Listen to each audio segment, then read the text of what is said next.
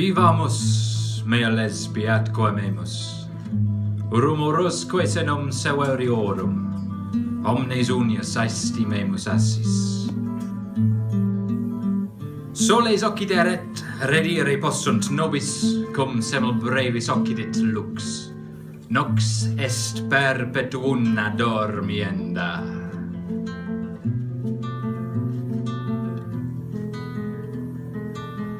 Dami basia mille, dende centum, den mil altera, den secunda centum, den desqualtera mille, dende centum. Den, cum milia multa fecarimus, contor babimus illa nesciat, aut nequis malus invedere possit, cum tantum sciat esse basiorum. Quaeris, quod mihi basiationis tuae lesbia sensatis superque, quam magnus numerus libissa herenae lassar piciferis jacet cerenis, oraclum iovis inter aestuos si et bati veteris sacrum sepulcrum.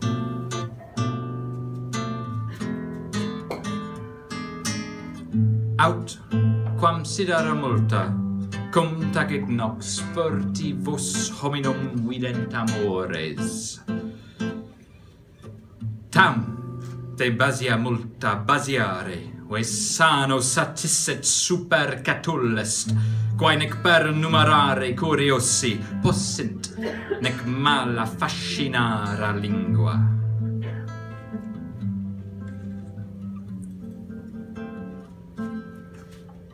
Let us love, dear lesbia, and let us live. And let us count the stale old talk of frail old men at 1 penny.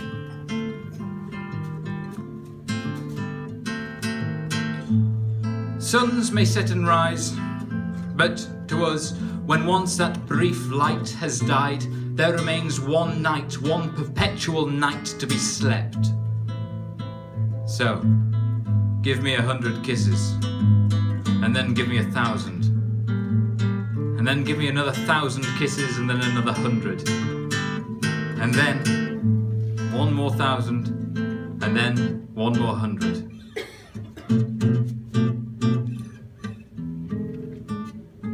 And then, once we have made many millions of kisses, we will distort their number, lest an evil spirit, when once he knows just how many kisses we have made, lest this evil spirit be jealous of us.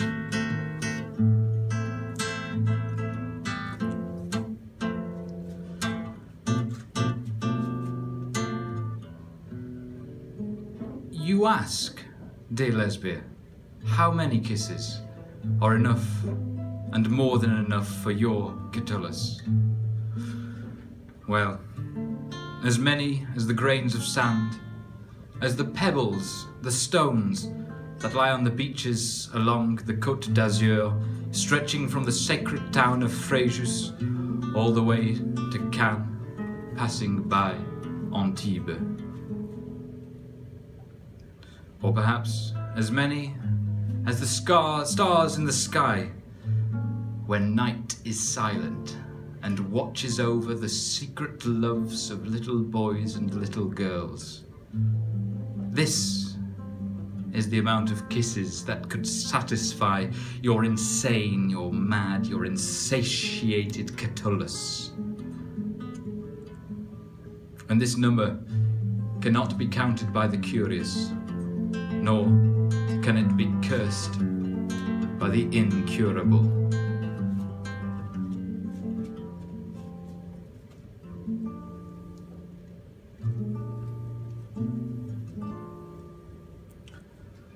Hoc est mens deducta tua mea lesbia culpa, at quita sufficio perdit et ipsa suo, ut iam nec benivelli queat tibi optima fias, nec desisteram mare omnia si facias. Reason, blinded by sin, lesbia, a mind drowned in its own devotion. You may come clothed in your excellence, but I cannot think tenderly of you. Yet, sink to whatever treason you dare, I can never cut this love. Adriano strung the cow's legs together, cocked tight to take milk. He let me try. I waded towards her, a blanket over my shoulders, and I squeezed top teat to bulky bottom. But she wouldn't give, knowing I was new, so Adriano took 2 udders in the scratchy canvas of his hands and quickly tugged them like church bells. I had never seen a more masculine gesture. Milk gushed, splattering the bucket with cream. I should have dated your dad, Andrei, the Russian artist who makes ceramic lobster lampshades under the thick of his stately mustache. Instead of making mediocre love with you in your hammock, I could have been mingling at New York art shows with your dad. I could have been barbecuing with your dad, who once, having discovered I was vegetarian, thoughtfully heated a block of tofu on the grill with a slab of cheese. Your dad, who once, after you and I came back from our sushi dinner, looked up from his painting, a portrait of a nude, gazed at me in my long orange dress, and simply demanded, "Turn." So I spun for him, like some entranced Russian nutcracker, and you never said a damn thing about my long orange dress. I should have dated your dad. And maybe, in another life, I do. And we walk home together from the organic supermarket, where we buy expensive olive oil. His hand slipped into my back pocket. I take a dip in the pool where your family is sprawled out, your nephew finding victims for his water squirt tool, and I take a green foam noodle, innocently peg it between my legs, and float as its tip sticks out of the water. Your father sees and wags his finger like a metronome, saying, "No, no, no," at what must have looked like my own foam penis, protruding from the pool's surface. Speechless, I remove the noodle and tread water. Later, your mother says, "Who the hell has been sitting with a wet bathing suit on my wooden chairs?" She glimpses at my damp ass cheeks and stares.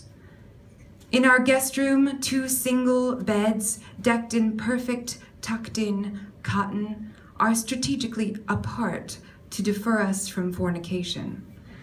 Your brother, chain-smoking on the balcony under an iced lemon galaxy, lectures me about linguistic sciences. He says, "Okay?" every few seconds to check if I've understood, if I get it. His cigarette cinders levitate from the ash tray over the bougainvillea to you, floating below in the pool, your chest reflecting the nude Milky Way. Your head rests on the green foam noodle.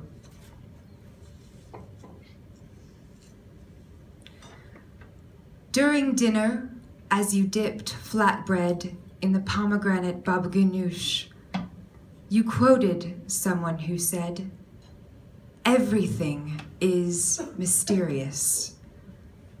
I tried to think of something not mysterious, but I couldn't.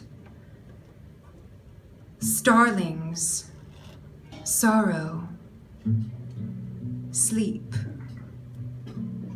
the chemical reactions of sex, all the workers who lay pipes, build bridges, fix toilets. Blue blood, red blood, war. The lady eyes of a donkey. The cashew that grows in the pocket of a cashew fruit. The smell of dirt. Knowing you will die. Horsehairs on a violin bow. We were the only customers in the restaurant. The waiter insisted on showing us Lebanon on a map, pointing as if his finger could take us there. We could have been nowhere else but here.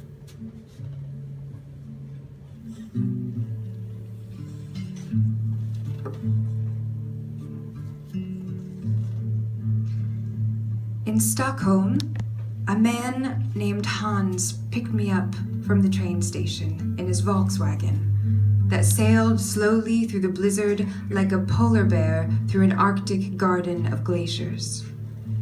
He took me straight to a junkyard. "Why are we going to a junkyard?" I asked. And he only said, "Oh, ha.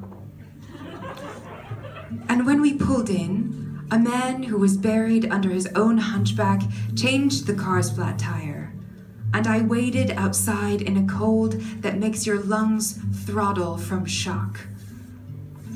If it weren't for the floodlights, I would have looked towards the Stockholm stars. Instead, I saw rats playing tag across a jungle of junk steel, squeaking, "Oh, ha. And I left in the morning, earlier than daybreak, and I danced. I danced alone to survive the snow-drowned, comatose bus stop, shaking my arms like an evangelist preacher, speaking in tongues to conjure up warmth in the rooms of my body. And when the bus came, the driver said, 'Hey,' which is hello in Swedish. Just hey, like I was the friend he'd been waiting for.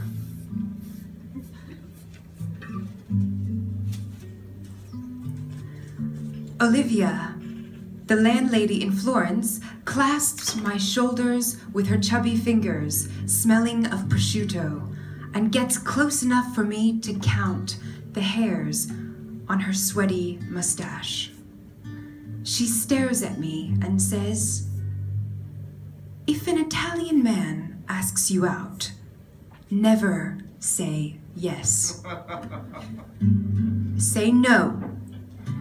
And when he asks you out again, which he will, say no. And when he asks you out a third time, say maybe, which means yes, and he knows it." She slinked down the marble staircase, out of sight, until a decade later, when her ghost catches me in a bakery with Luca, the baker from Bologna. She opens her mouth as if to say, "Never say yes," but all that comes out is a bouquet of parsley, which she chewed for miraculous health benefits. She swore on it.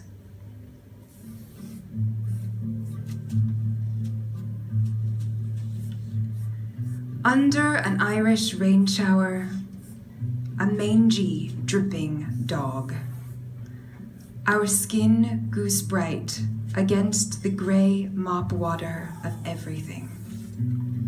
You talk about transcendence and stopping drugs for good. The rain smells of rye bread. Women with babies walk into a hair salon called Curl Up and Die.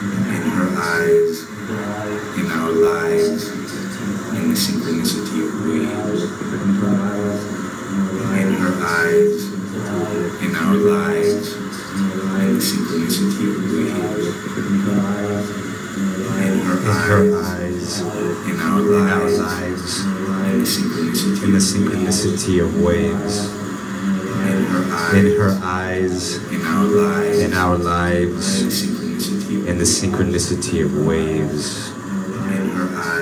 In her eyes, gold speckled green ocean treasure. Her eyes, the eyes of sirens singing sea dogs to sea eyes.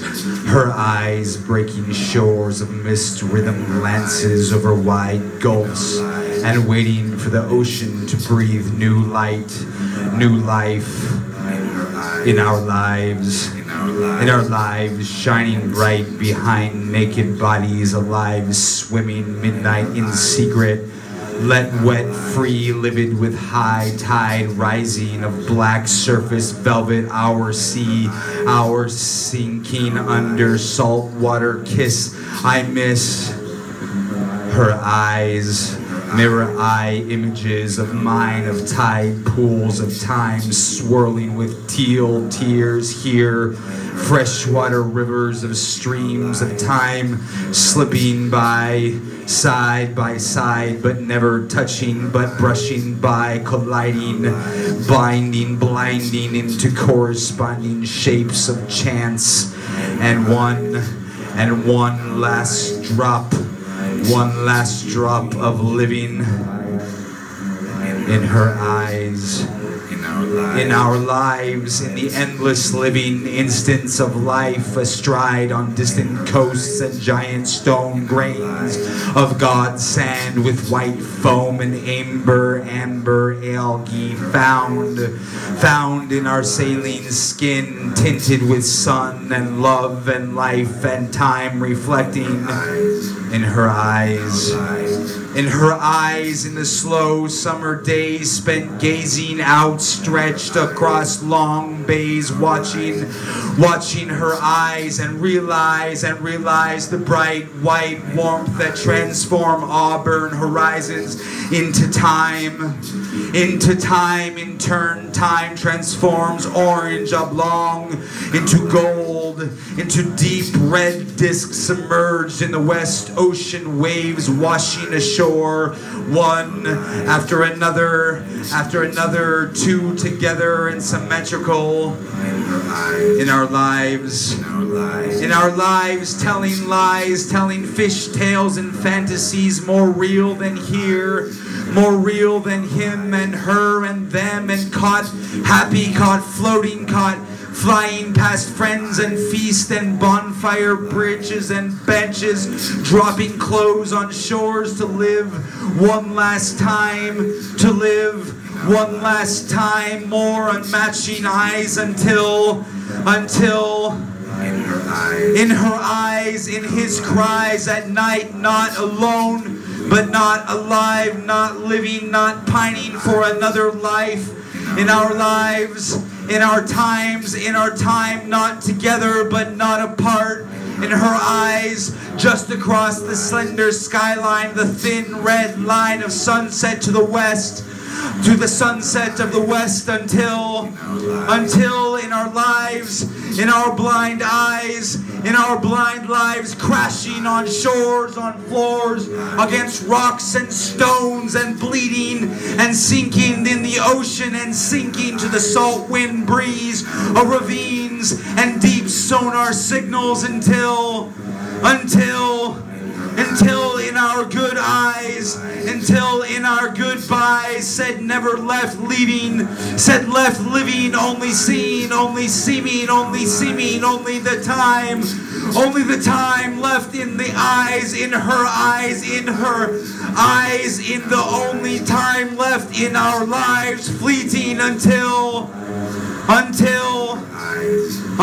in her eyes, in her eyes, in our lives, like two living waves across time, in her eyes, in our lives, return to shore together, in our lives, in her eyes, eternal return, eternal return, eternal return, just in time and inside, and inside, and in her eyes, and in her eyes, and in our lives, and in the synchronicity of waves.